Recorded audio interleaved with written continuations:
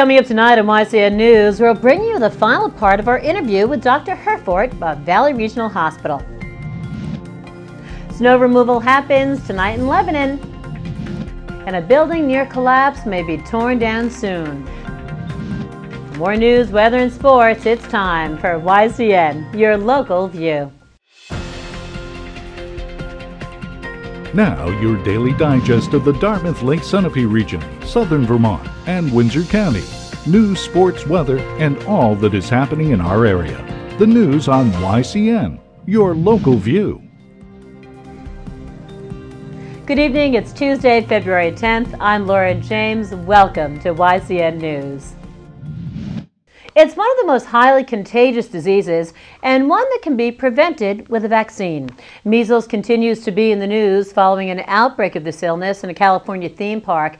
Measles vaccinations are part of the MMR prevention. That's measles, mumps, and rubella. Sometimes rubella is called the German measles or the three-day measles. Today, YCN News continues our interview with Valley Regional Hospital Medical Director Oliver Herford. Vaccinations against measles are the best way to contain the disease. From a public health standpoint, is it discouraging that the measles is back again, or is it to be expected? No, it's not really to be expected. I mean, that's really it's a tragedy. It's a minor tragedy, but a disease that was almost eradicated now is back because people are or parents are less inclined to vaccinate their children. It's not specific to the United States. It happened in Europe actually a little bit earlier because the vaccine skepticism started there a little bit ahead of here. But we have seen it in other countries happen, and that's very unfortunate in my eyes because a disease that almost disappears would have been a great triumph for medicine and public health. So that's, but possibly this outbreak raises awareness again that this is not a disease that is, minor. So hopefully it's something good coming out of that. To learn more about measles, go to the Centers for Disease Control and Prevention website.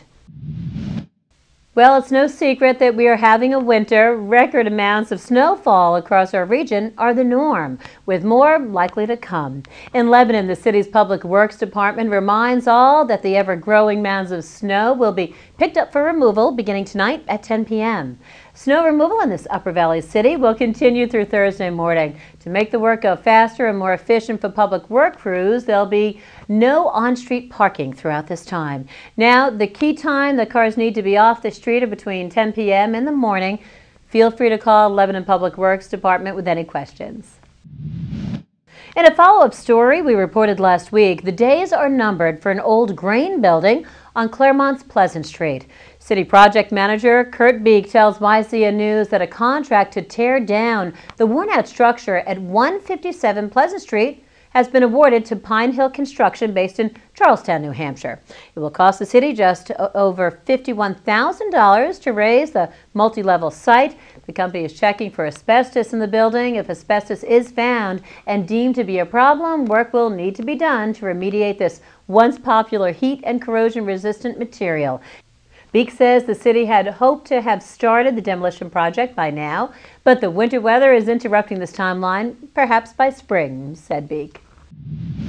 Turning to Vermont state news, public safety officials are in Colorado on a fact-finding mission to learn how marijuana legalization in that state is working out. Pot in Colorado became legal in 2013. Vermont Governor Peter Shumlin earlier said he's in favor of legalizing cannabis. First, he's taking a cautious approach, sending Department of Public Safety Commissioner Keith Flynn, Chittenden County State Attorney T.J. Donovan, and several child and health care experts to the west. Flynn, in a statement, says Vermont wants to learn from Colorado, the first state in the nation to legalize pot. Vermont is thinking of the same plan. It could bring in millions of dollars in revenue.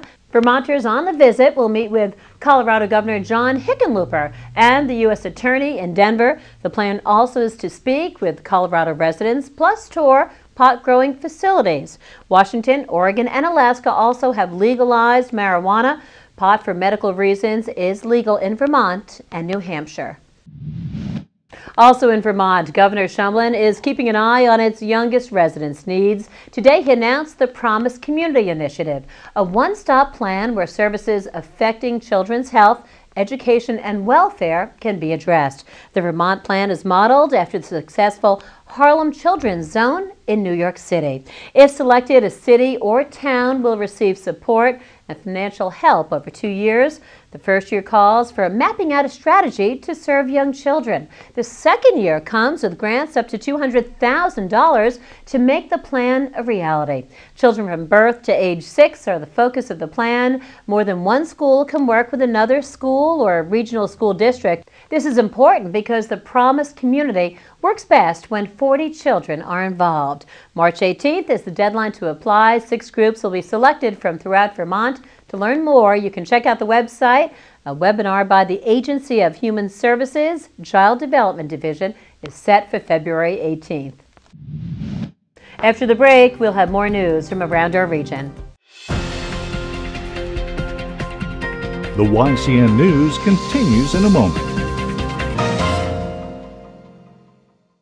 In news, I'm Laura James. New Hampshire Department of Safety Commissioner John Barthelms will be nominated to a second term by Governor Maggie Hassan. Hassan praised Barthelms in a statement she issued today, saying the Granite State continues to be one of the safest in the nation. His work centers on leading an agency of first responders, especially in severe storms, and something done every year by residents who go to the motor vehicle registry to renew driver licenses. Barthelms served for over 20 years with the state police and other public safety boards. He says he's glad to do this work and appreciates the governor's support. Residents of Newport, New Hampshire will elect 2 members to its school board March 10th when the town holds its school district elections. The Eagle Times reports that 3 candidates are vying for the 2 seats, though a 3rd seat is expected to open March 9th when current school board member Karen Little is slated to resign. Now, of the candidates, Heidi North is the lone incumbent. She's seeking re-election to a second 3-year term. Ann Spencer, a professor at New England College and Granite State College, and Deanna Armstrong, a 7-year veteran of the Newport School District, are also seeking election to the board. The 2nd seat became available when board chairman Liz Hennig announced she wouldn't be seeking re-election. The Vermont State Police are investigating a former Plymouth town clerk accused of writing fraudulent checks totaling about $20,000. 57-year-old Barbara Stone of Newport, New Hampshire, allegedly cashed several checks written out to herself between April 2014 and January 2015 while serving as the Plymouth town clerk. Plymouth town officials told the Rutland Herald they requested the investigation after discrepancies were noticed in several accounts. Stone, who resigned from her position January 3rd, is scheduled to be arraigned March 17th at the Windsor County Court. 2 members of New Hampshire's congressional delegation are speaking out against the death of American aid worker Kayla Mueller. U.S. Senator Kelly Ayotte and U.S. Representative Annie Kuster agree that more must be done to stop the threat of the terrorist group. Mueller's death was confirmed by state officials and her parents. She was 26 and a graduate of Virginia Commonwealth University. Mueller was captured in 2013 by ISIS militants. A retaliatory bombing raid by the Jordan military after one of his soldiers was savagely killed resulted in Mueller's death. When YCN News returns, we'll learn more about fitness programs at the Claremont Community Center. The YCN News continues in a moment. Welcome back to YCN News. Let's look at that current forecast now and check in with Matt McDonald. Thanks, Laura. Tonight will be partly cloudy with a low around -1. Wednesday will be mostly sunny with a high near 22. Wind chills may reach as low as -1. Wednesday night we may have snow showers after 2 a.m. with a low around 5. Thursday, snow is likely with a high near 22. And Thursday night, snow is likely with a low around 7. And now it's time for our YCN Community Calendar preview. You can see the full calendar online at ycnnow.com/calendar. Wednesday in Charlestown, New Hampshire, there will be bingo at the Memorial VFW post. Event time is from 5 to 9 p.m. On Thursday in Newport, there will be income tax prep available at the Newport Senior Center from 8:30 a.m. to 2:30 p.m. Tonight in YCN Sports, we have some local high school sports games to check out on Wednesday. The Sunapee Lakers boys basketball team will host Epping tomorrow evening. The Sunapee girls team will travel to Pittsfield for a game. There will be 2 boys hockey games tomorrow.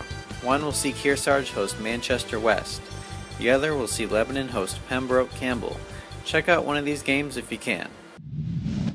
Thanks, Matt. When YCN News returns, we'll join Capital Connections' John O'Connor. We'll have part 2 of his conversation with Jeff Barrett. The YCN News continues in a moment.